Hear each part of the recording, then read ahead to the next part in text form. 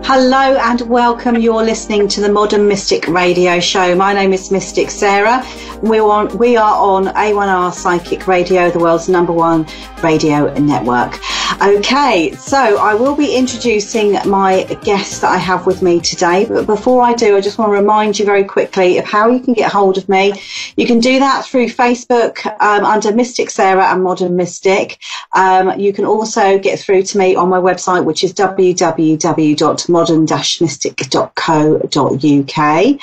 And I'm also going to announce very quickly that within the next sort of 3 to 4 weeks, I will be moving to the Shropshire area. So if you're listening and you would like a reading, that is where I'm going to be from now on. Okay, so without further ado, let me introduce my guest. I'm really excited to have her on. She's a very, very busy lady. She's a psychic medium. She's based in the UK, plus she does work in the US as well, and her name's Kate May. Hi, Kate, how are you? Hi, yeah, good, thank you. Thank you for coming on to the show. I know that you are incredibly busy. So tell me just a little bit about how your psychic journey started. So did it start from childhood, or how has it developed? So I just had an interest, really. I haven't got lots of wonderful stories that lots of people have said when they're a little girl, they did this, they did that. I haven't got any of that. It literally just started as an interest. And at school, I would predict people's star signs for them. I would work out their personality. So the astrology side of it came in as my strongest interest. And actually, it was only last week I bumped into a load of them.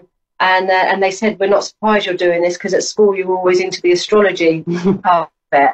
And I had, when I was about 14, I had a little job down our local pier doing astrology readings for this couple that were mediums. And so that was about 30 years ago. And as it turns out, only a couple of years ago, I found out that the people I was working for were my current partner's parents. Oh, wow. Yeah. And we had no idea about it at all. And she said that I was with her in Bournemouth, and she said she used to work down the pier. I said I used to work down the pier. When she described her booth, I thought, I recognise that. And she said, we had this little girl working for us, our friend Ron. And I said, well, I was that little girl. That was my uncle. So that was really bizarre. So it just started off as an interest, really. Anyone in the family, whenever they would talk about people passing over, I would just get really sort of goosebumps. My nan would often talk about her mum that had passed when she was younger, and she would say she would feel her. And I just couldn't get it. What do you mean you feel her? So I think that sparked it. And then my mum had a few experiences. I didn't realise at the time, but my uncle and auntie were healers. My auntie who worked in Australia, she was a medium as well. I only found that out a couple of years ago. So it's been within the family, but I was unaware of it. And then, do you think that's common, though, to, when you've got that ability to keep it quiet?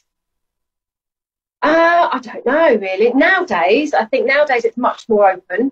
And the world that I'm in, it's 24/7, and it's huge here. It's absolutely huge. But I guess back then, many years ago, it probably was a little bit more hushed up. But I think now, with all social media and just the way of the new age world, I think it's a lot more acceptable, and people are much more intrigued to learn it now. There's lots of people that sign up to all the courses now and the classes. It's a lot easier to advertise. It's not too difficult to get people in on this. So I think now it's probably a lot more open than what it was. Then it probably was a lot more unusual, really, and kept a bit more quieter. So tell us about the last 10 years.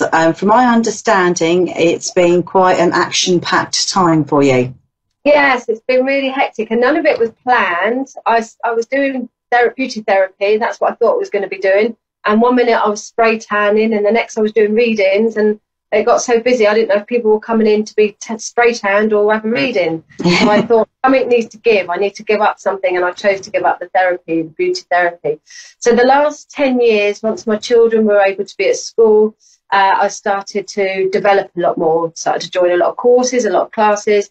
I had my first tarot deck at 13, so I kind of played about with it from quite a young age. But when I got to 30, I decided to enroll in some proper classes, learnt the cards.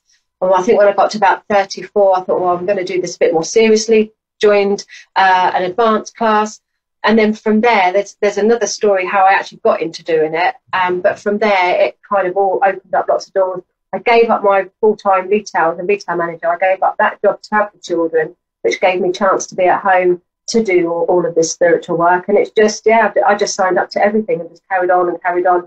So the last 10 years, I literally went to the opening of an envelope, like any event, any fair. I said, yeah, got my name out there, got regular customers. And now I'm in the position where I don't have to do all the little fairs. I can pick and choose the ones that I want to go to. And I've got a good, steady flow of customers now. So it's grown quite quickly. And because I love it, it's not been too much hard work either.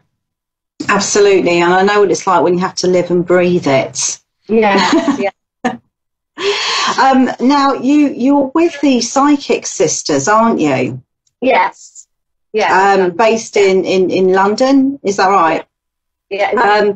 And you work in the UK and you also work in the US, is that right? Yes, we'll go to the US a couple of times a year, although this year we've decided to only go once this year because it's quite tiring travelling and then trying to fit the kids in and everything. And I've got a shop now, so this year we just decided to go once.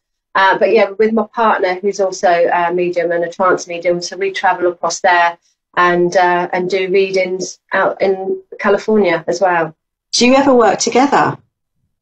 Not properly. When we do things out there, we do one-to-ones, but he's in one room, I'm in one room. That's about as close as it gets to it. He does separate dance demonstrations and separate mediumship demonstrations, so we don't work together on that. I think we've done a couple of workshops together. We have done a couple of psychic workshops together, but he's been doing it. He's older than me, so he's been doing it a lot longer than I have. Do you think you ever will work together?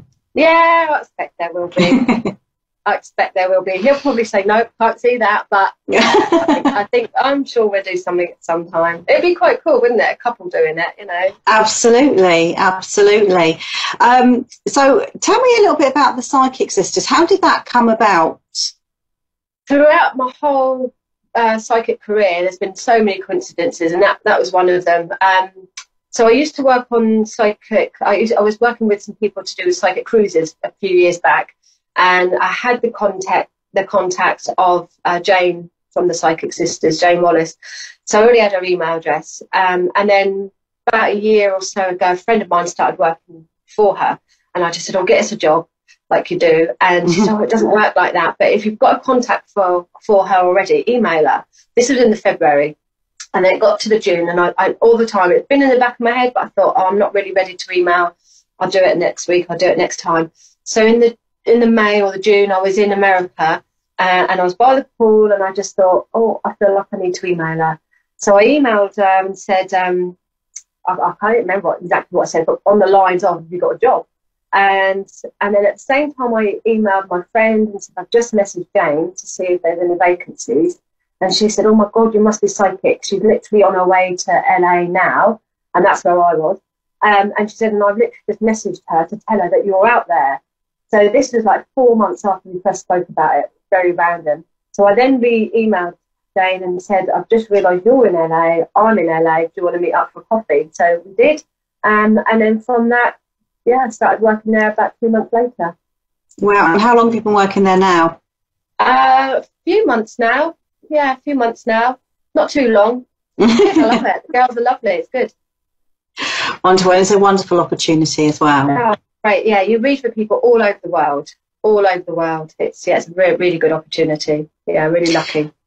Fantastic. Now, one thing I wanted to ask you, you're a psychic development teacher. As well, so am I. Now, I saw something on Facebook today, and I know you shouldn't believe everything that you see on Facebook, and I don't actually. I don't happen to agree with this, but I just wanted your thoughts. I mean, I teach psychic development, you teach psychic development, and I saw a post that said, mediumship cannot be taught. You are born as a medium. What do you think to that? Wow, I wouldn't say I was born a medium. I think your soul has an idea about what you're going to be doing, and you can develop abilities to it. I think that some people would be better and it might become easier and not everyone can be taught how to be a medium. But if you've got a strong enough passion and a strong enough interest, and you're prepared to put the work and the commitment and the time into it, then I guess it's possible, really. But can you be taught to be a medium? You can be given the tools to develop yourself, and as far as that goes, I think your soul would have an idea if that's meant to be your pathway. You're going to be pulled on to that, whether you like it or not, I think. Well, I mean, I believe that we are all born with the same abilities, but some people use them, some people don't. Yeah. I mean, you find a lot with young children that they are incredibly intuitive, incredibly psychic. It's very, very common. So the feeling is that it can, because we all have the ability. Yes.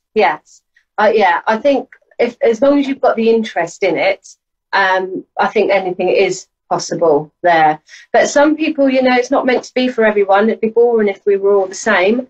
So, some people, it's not their pathway, it's not what they want to do. But I do think if you've got a strong enough interest and you're prepared to commit yourself, then anything's possible. And how do you work? So I predominantly work with the cards, the Rider-Waite tarot cards. But I also work with clairsentient and clairvoyance as well. And then it tends to be a layer effect. So I'll usually start off with the cards, and then I find that sometimes spirit will connect during the reading. So I'll give off a little bit of whatever they've come in for, and then I might drop back into the psychic, into the cards. Sometimes if the energy is there, the spirit is strong, I'll be able to link straight away without even using the cards. But I'm so used to my cards, and that's what I like, that fall back on it. And the cards, you'll always get the cards with me. If you get the mediumship, it's a bonus. Wonderful. So I layer it. So you use a variety of different tools and abilities within the same reading. Audience clairvoyance. I do have crystals around. I do use a pendulum. I do use mainly it's the cards and the medium strongest areas. Well, we're going to see how you work in a moment. But before we go on to our last call, could you just let everybody know how they can get hold of you personally should they want their own private reading with you? Yes, my website is www.katemay.co.uk, and pretty much over Facebook it's similar to yours actually. It's Kate May, Modern Day Mystic. You can find me under just Kate May, or just type in Modern Day Mystic, but either one, Kate May or Modern Day Mystic. Wonderful. Okay, let's go on to our first caller. We've got Michael from Romulus in Michigan. Hi, Michael, can you hear me? Yes, I can hear you. Okay, now to the show, Michael. Thank you for calling in. I'm going to pass you over to Kate.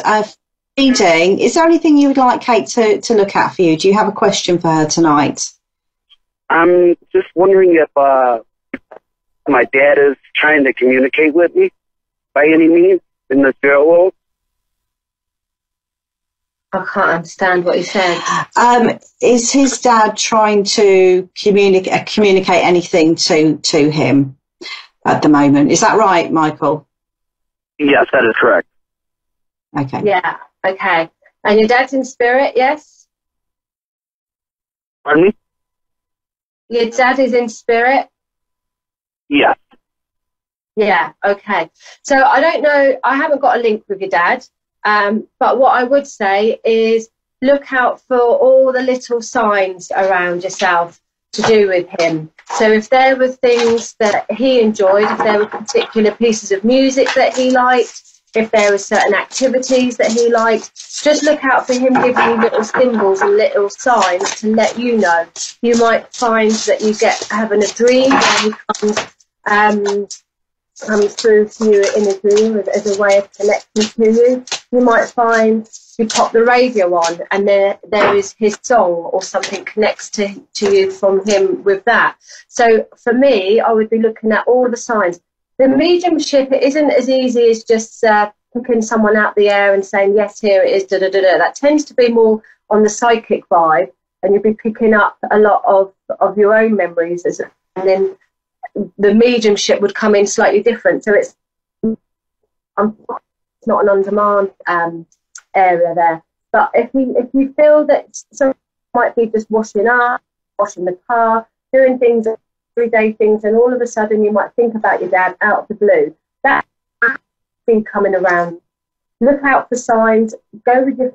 If you just feel that you if you're building up, if you think about your dad, him coming close to you. You really need mediums answers. You can just sit quietly and just think about him and just, talk to himself with it. But I would be looking at all the little symbols and the little signs. Maybe it's a butterfly, a particular bird. Looking at that they can manipulate the energy to show themselves to be around you. And look out for dreams as well. Does that make sense to you, Michael? Yes, it does. Okay. Very much so. Is there anything else you would like to ask while you're...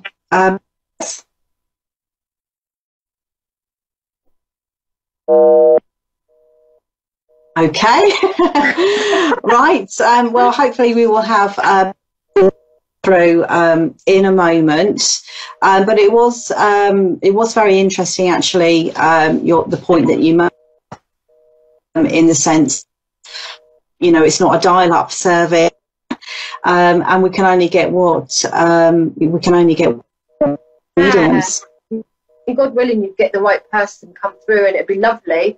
But and maybe mediums that don't use the cards, those that are much more experienced, maybe they can do that. But for me personally, it doesn't work like that. I get one, and I can't just, obviously you can't make it up. And I know the difference if I'm working psychically and I'm picking up their energy and the memories. I know that feels when I'm actually got a link with somebody. So I think it's important to be honest and tell people that actually what I've got is a psychic link here. This isn't your dad, but I would have known this and this and this.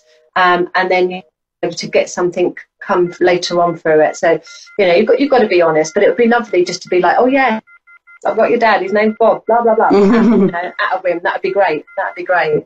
I think a lot of mediums would love to be able to just tap in that way.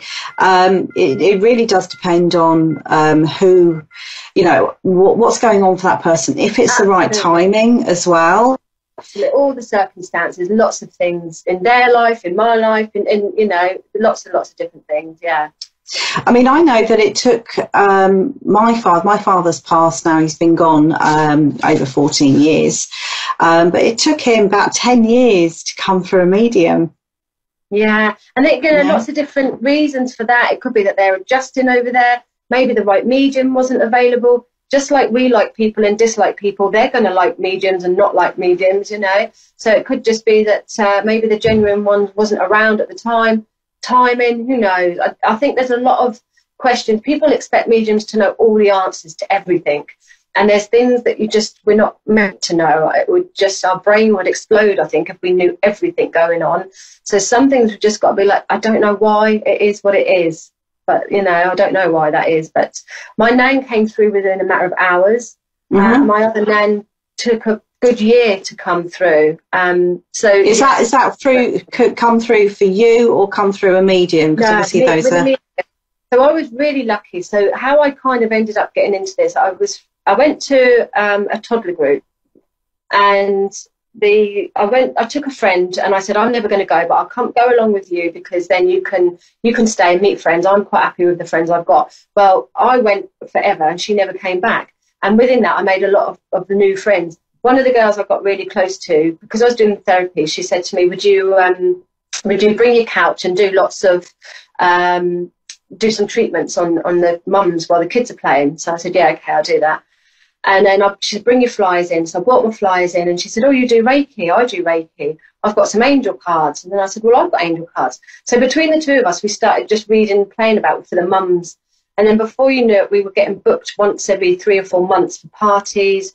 And then we were going to get booked for every month. And then it grew and grew. But she was also a childminder, and she's a very good medium, and she childminded for my eldest. So on the day that my nan died, I phoned her and I said, I don't want you to have my son today, but I want to come over because I need the company, but I don't want to be on my own.